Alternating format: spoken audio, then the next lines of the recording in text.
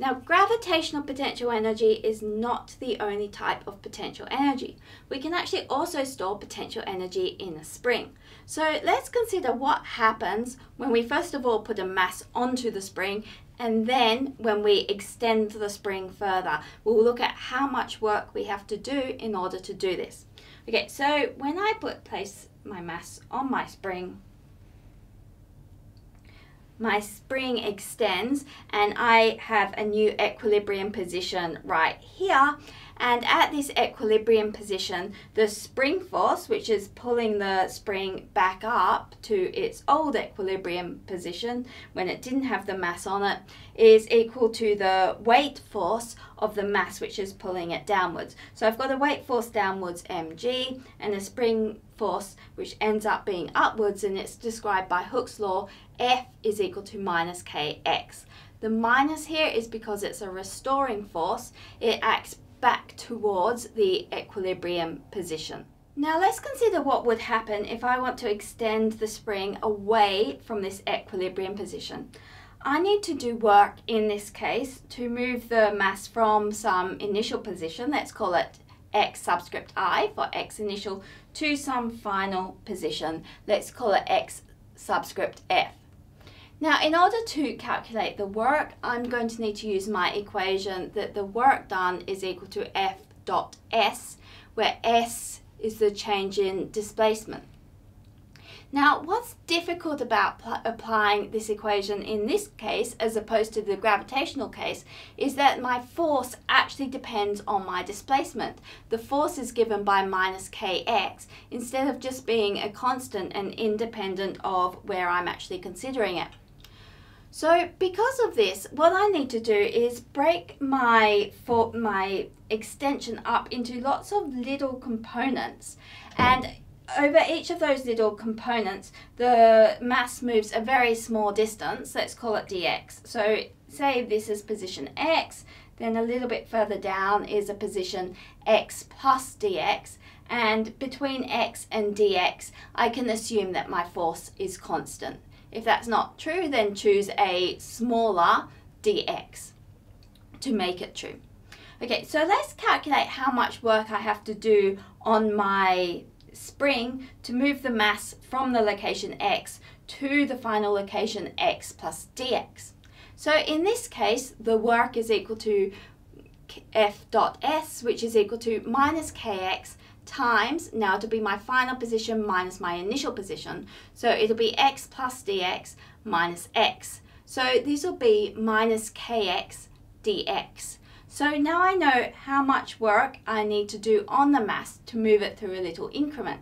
So what I'm going to do is split my extension from some initial location, x initial, to some final location, x final, up into lots of little increments, and each of those little increments has a length, an extension, dx.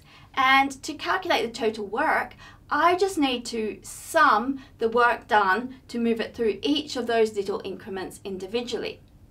Now, if I'm going to sum, that's actually just integrating it. Integrating it is literally doing lots of doing a sum over very small increments.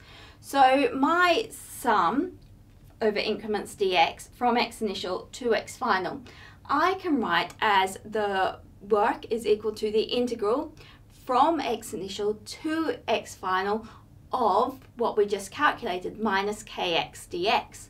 So I'm now just doing a simple integral.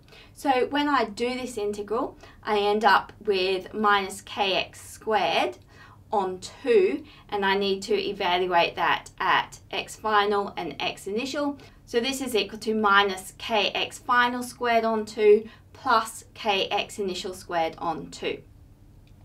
So that tells me about the amount of work that I have to do to extend this spring. So just to recap, as this is the first time you've seen an integration set up in this way, and it's a very important technique, we're going to have a look at this in a few different representations. So what we're trying to do is to calculate the work done by the spring force, F is equal to minus kx, as the spring moves from some initial position here to some final position here. And the difficulty here is that the force is different at different places. So at x initial, we've got an upwards force like that, and then at x final, we've got a larger upwards force as xf is greater than x initial. And these forces are upwards as the spring is moved away, downwards, away from its equilibrium position, and so this is a restoring force. Okay, so what we're going to need to do is break this movement from x initial to x final into a whole lot of little segments.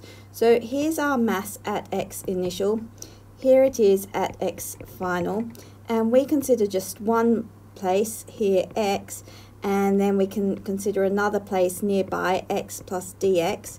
So this change in height between these two here is dx, and we choose dx small so that f equals minus kx is constant over dx. And we can always do that. If it's not true, then we choose a slightly smaller dx. So then what we can do is calculate the work done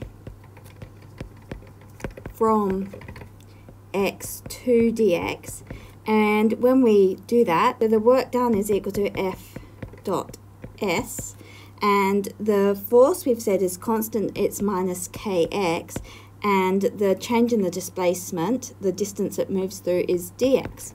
So this is the work done to move at this very little increment dx. Now the total work is the sum of the work done to move through each increment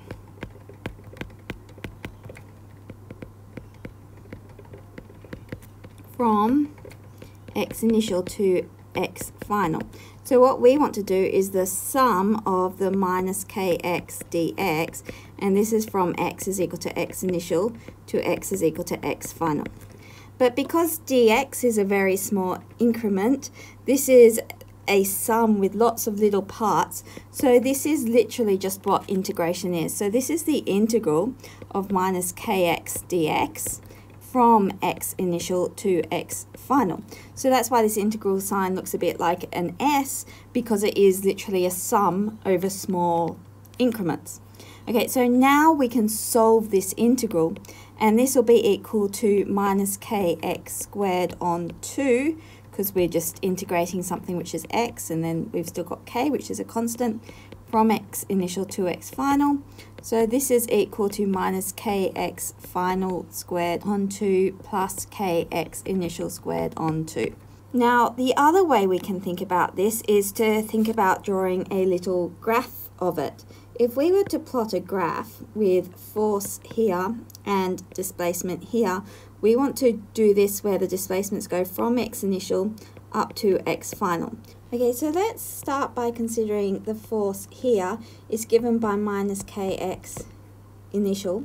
So we can, let's draw the magnitude of the force, and here we've got the height is given by kx initial, and then this width is dx, and then we can consider the next increment, which is xi plus dx, and there we'll have a just slightly higher force, and so on. We consider each increment, and we'll end up with something like this, and then the work done is equal to the area under F versus S graph.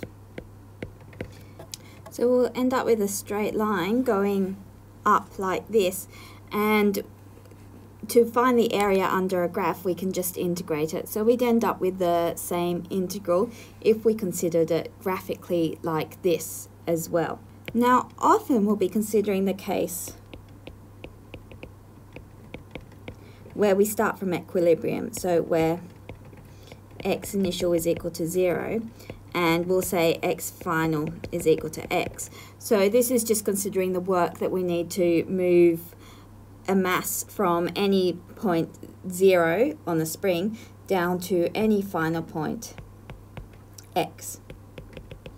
So in this case, we've got that the work done, which we've calculated over here, so the work done is equal to minus kx final squared, so that's x squared on 2, plus kx initial squared, which is 0 squared on 2, so that's equal to minus kx squared on 2. So that's the work done by the spring force, so the change in potential energy, which is equal to the negative of the work done, is equal to kx squared on 2. So that's the amount of potential energy that you store in a spring as you move it from its equilibrium point to a position x away from the equilibrium point.